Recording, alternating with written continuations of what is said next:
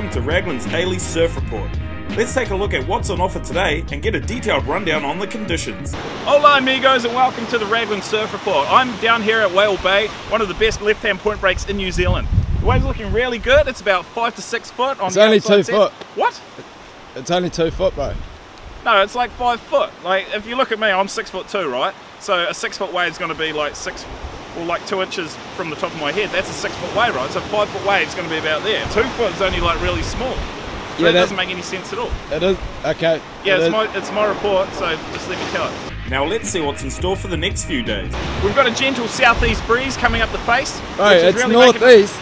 It's southeast. It's northeast. No, it's southeast, mate. Like, all you should do is you should be standing there and pressing that record button, mate. Sorry, You've mate. interrupted me twice. I'm done It's with 2 this shit, foot, mate. though. It's southeast, alright?